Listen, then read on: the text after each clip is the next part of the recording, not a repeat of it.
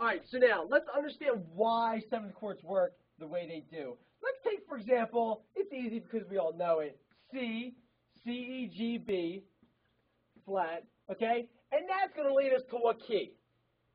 Now, C is going to lead us to what key? Brian says that this C7 chord is going to lead us to its seventh, which is F. But that's wrong. It doesn't lead us to the seventh, which is F. It leads us to the first of the key, okay, which is F. Okay. So if I go like this, F, A, C. Now we have to understand why does this C7 chord work so well going to this F? Well, we have this C right here. Okay. Let's maybe get a blue marker. I'm feeling a little blue. I'm blue. Blah, blah, blah, blah, blah. Okay. Is this dry erase? Yeah, it is. Okay. So now here's a C. Okay. It's going to lead us. This C is going to lead us back to here, to this C. Okay. So that's why that works. Boom. Done. Taken care of. This E, it's a half-step interval, is going to lead us to this F. Now this A is going to lead us to this B flat. And then the G, since the G is a fifth of the chord, okay, because the G is the fifth of the chord, it really doesn't really create a harmonic movement, okay? All right, so this C leads you to this C. This B flat, the half step of the B flat, pulls you down to this A, and this E pulls you up to this F.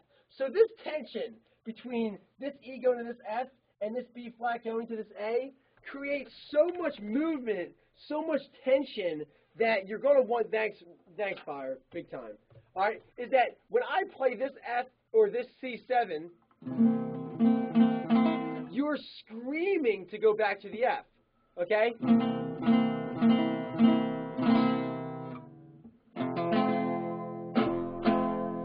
Which, John Who, that's the same F that's used in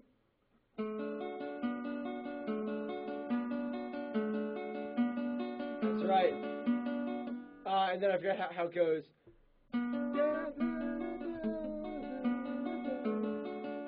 Okay. Then it goes.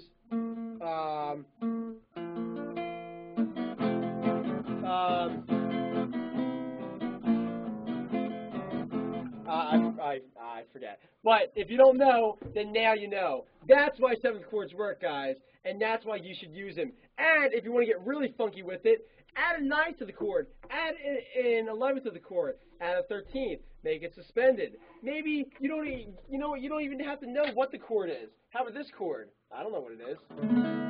Sounds kind of cool to me. How about if I were to play this one? Yeah, a little bit sounds kind of the same. Let's say if I were to play this one.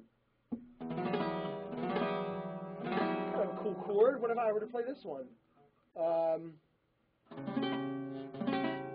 little bit different. But you know what? That's how you get better, guys, is that you try things out, you experiment.